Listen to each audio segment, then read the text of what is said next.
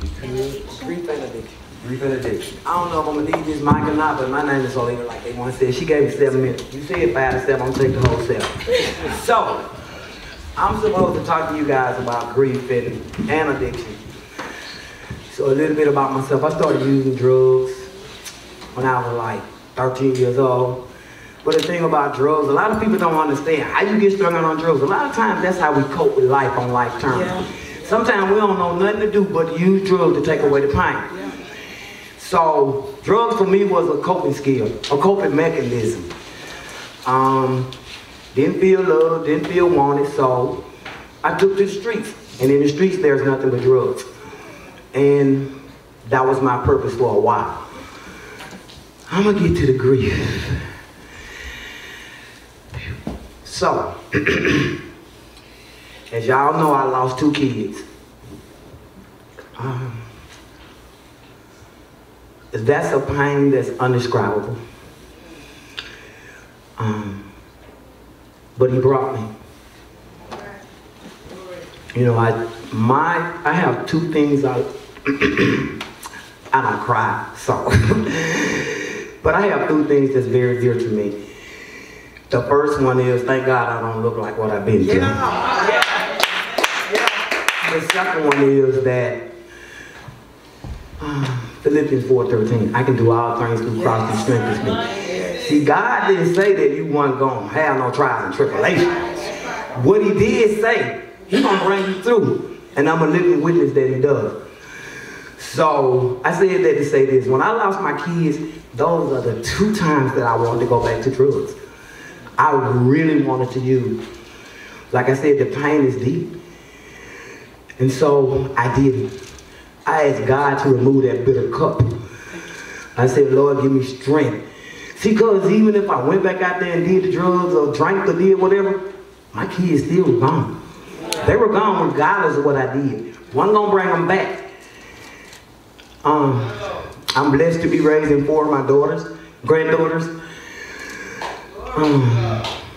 I have a contact with my son's kids.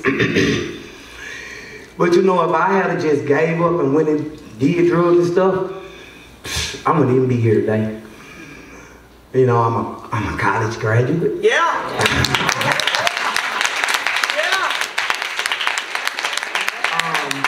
May 4th, I received a degree in counseling psychology from Faulkner University.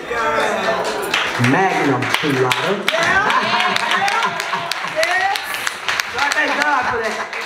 And sometimes I draw on the strength of my kids.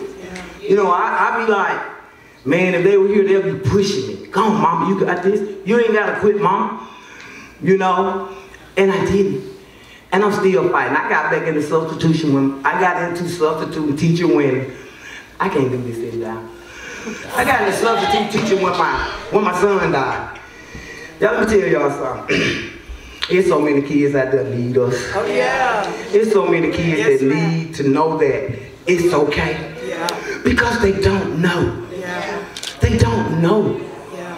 And the only thing out there calling them is them drugs, like them drugs calling me. Yes, ma'am. Only thing out there calling them is the streets, y'all. Yeah. The streets. And ain't nothing in them streets. It's up to us to save our kids. You know what I'm saying? I know I deal with 4 teenagers, girls, on a daily basis. And they all go through. And they all grieve. Yeah. You know what I realized today? That I don't have to take none of this by myself because I got you. Yeah. I got you. Yeah. I got people that sit in here. I got you guys. Yeah. I got you. Kyle and Tam. I got people. Yeah.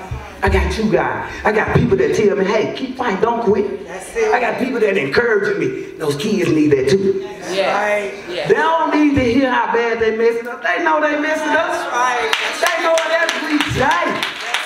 They don't need none of us to come in there and say, you know you just a bad, bad kid. Yeah. They know that. Yeah. But have you ever stopped and said, why they doing this? Come on. They just might need somebody to walk up to them. Come on. Come on. Be all right. Yeah. We got to start doing that. Yes. We got to start having empathy. Yeah. We got to start being compassionate. Yeah. They know they messed up. A lot of times, they ain't got no choice. Yeah.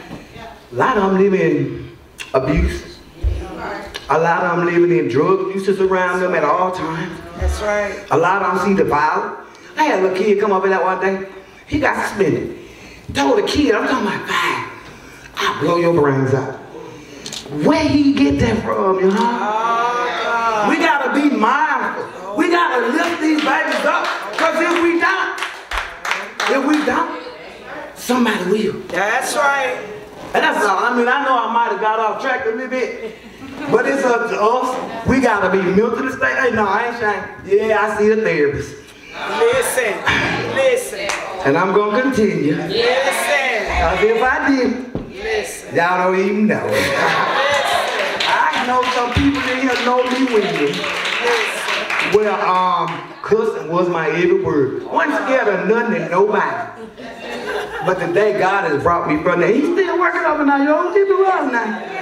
I ain't saying cuss no more, but he working on it later, maybe. I don't handle situations like I used to. But I do know I don't have to do no drugs. I don't have to. And I said, I got 30 years to be sober. You know, God be the glory.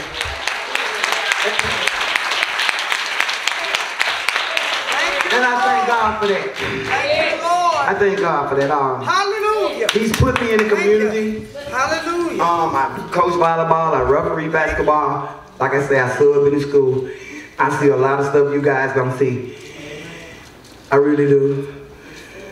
But the most important thing, we gotta have empathy and compassion if we want to save these kids. Yes, ma'am. And so, I didn't want to speak first, but I'm glad I did. I love y'all. Thank you for this opportunity, Megan.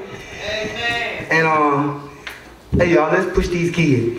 If they say, if you see a problem, offer help. Sometimes all it takes is a simple hug.